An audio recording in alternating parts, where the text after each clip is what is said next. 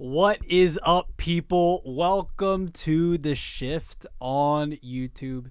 Yes, I shaved. I had to get rid of my stupid, I guess you would call it like a semi-beard. It was a beard, but it wasn't. It didn't connect like I wanted it to. So I gotta shave it every now and then. I just do. It bothers me. My mustache kind of like, it's too much, man. There's too much going on. I'm jealous of other people that have like good beards. I don't have a good beard. It sucks. It's terrible. So I got to shave it every now and then, even though I like it. I like to have the facial hair sometimes, but had to come off, man. Had to come off. So, but let's get to today's topic. It is The Shift on YouTube.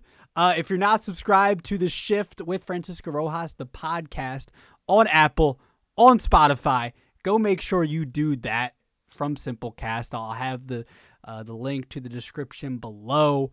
Last week we talked about Garrett Cole and how basically he's turning into Rick Ankiel. Yes, weird comparison, right? But go listen to it and you're going to be like, oh, Francisco knows what he's talking about. So go make sure that you go listen to that.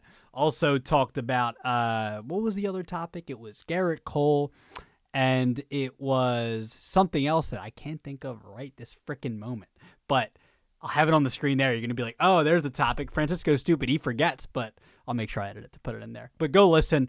Get to it. Get to the Shift podcast. That's once a week. As well as you get a Shift video once a week. Duh. That's what you're getting right now. Go make sure you watch the last video, which was Vladdy versus Juan Soto. Which one would you rather have for the next 10 years? Both 23 years old. Insane. Insane hitters for their age. We've already seen it. Soto's the next Bonds. Vladdy's going to be better than his dad already is, pretty much. So, but speaking of insane hitters and some of the best hitters of their generation, Miguel Cabrera. Look, if you're watching this channel, 99% chance you're probably a baseball fan. And if you're not, welcome to baseball, and you are a baseball fan now because I'm going to entice you to be a baseball fan. So welcome to The Shift. Because that's partially what this show is to do. So Miguel Cabrera gets 3,000 hits, the latest to get 3,000. I think Pujols was the last in 2018. My favorite player of all time.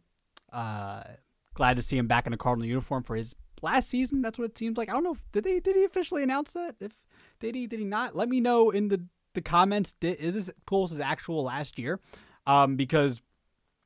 Because I think it is, but I could be wrong. So, but Pujols, the last guy to get to 3,000 hits, I believe, before Miggy. I had it right in front of me. Yeah, Pujols 2018, Adrian Beltre 2017, Ichiro 2016, Alex Rodriguez in 2015. So we've had 5 guys in the last decade.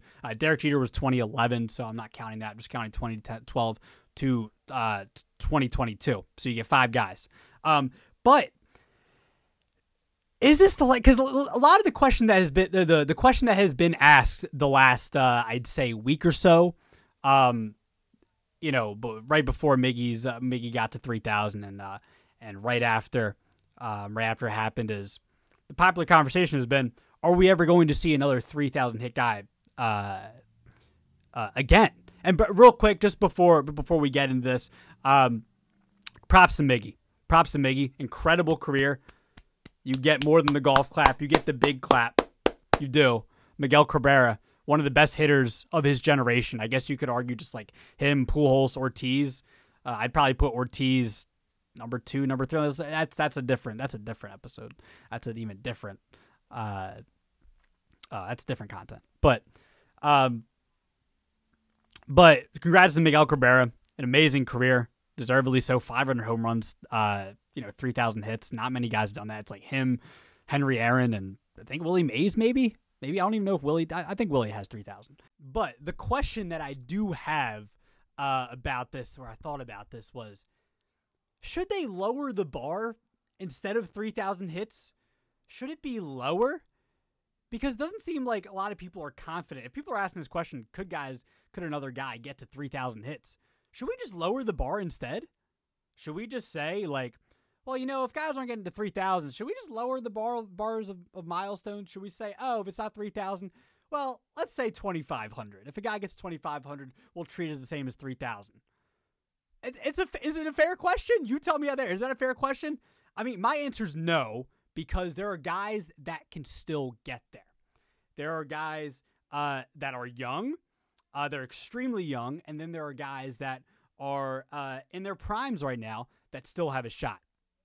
And we can look at, and the fact that it just happened too. It just happened. But we can look at Manny Machado. Manny Machado is... I think Machado's 29. I had it right in front of my face. Yeah, Machado's 29. He's at just over 1,400 hits. He could get there. He could. It's possible. Do I think he's going to get there? I don't know. I mean, look, with the addition of the designated hitter in Major League Baseball, like maybe he gets there. Maybe Manny does get there.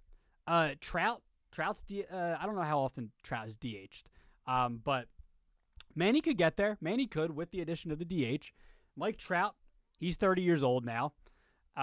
He just hit a freaking a triple, a check swing triple. Maybe he is going to do it. Maybe that check swing triple is just an indication of him saying like, "Duh, I'm going to get there." I mean, my whole thing with Trout is like, yeah, he can get there, but it's all about staying healthy, because the last year or two he hasn't been able to stay healthy, and fingers crossed that Mike Trout stays healthy. That is the hope. That's hope for all of us. All of us as baseball fans, we want to see Mike Trout stay healthy. We want to see him stay healthy because great for the sport, best player in the sport, arguably best player in the last 10 years, has the ability to possibly be better than Mickey Mantle, be one of the greatest players of all time. He's on pace. I don't like the people that say he's already the best ever, because that you can't say that when he's in the middle of his career.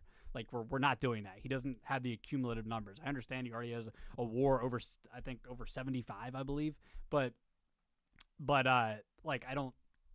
But the point is here, like, yes, Trout can still get there. I don't want to go too off track here. Like, yes, Mike Trout can still get to 3,000 hits, depending on if he can stay healthy. That's the only thing I have with Mike Trout is, can he stay healthy? And then you have Jose Altuve, just over 1,700 hits.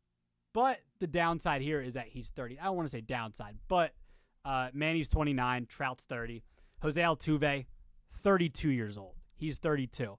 So a little older than Trout and Machado. If I said he was a few years younger, I'd say he's definitely getting there.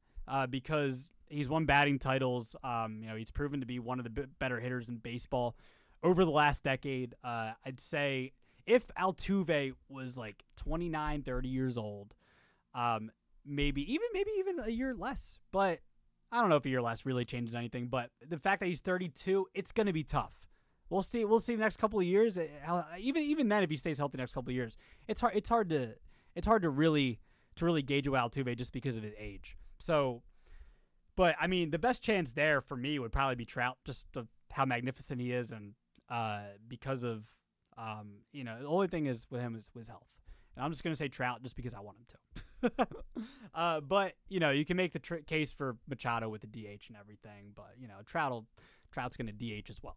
So it's not going to matter. So we'll see. Trout, Machado. But I'd probably go with Trout.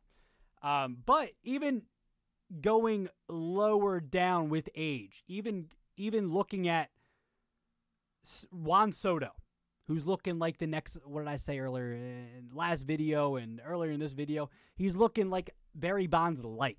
That's what he's looking like. So Soto can definitely get there. The only problem is Soto walks a lot. That's the only issue.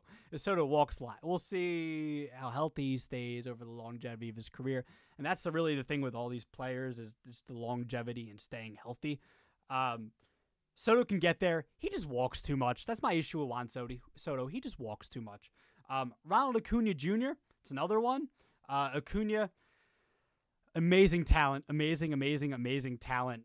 Power, speed, hitter, on base, everything. Everything with Ronald Acuna Jr. Incredible talent. Hopefully he stays healthy going forward. That's the thing. Like I said with Trout, Acuna's got to stay healthy. Could he get to 3,000? It's possible. Tatis, health. It's a huge thing with Fernando Tatis Jr. Amazing. Similar with Acuna. Amazing talent. The issue is going to be, can he get there because of his health.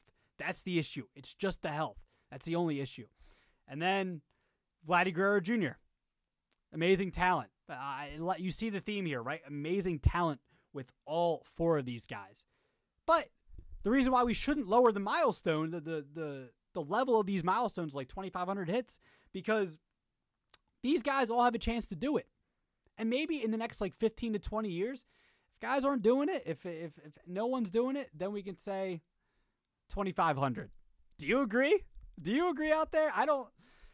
It's quite possible. It is quite possible. But Vladdy,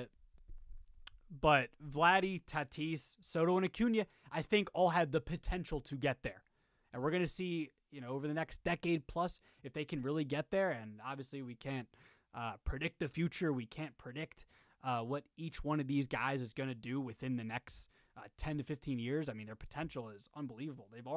All four of these guys have had incredible seasons. Vladdy last year, Soto since he's broken in the majors. If it wasn't for Bryce Harper, if it wasn't for, Tatis, maybe he does win MVP. But you could make the argument that Soto could win an MVP. So Acuna, he's had incredible years. I think back in 2019 that and his rookie year. I mean, almost had a 40-40 year. I think that was 2019.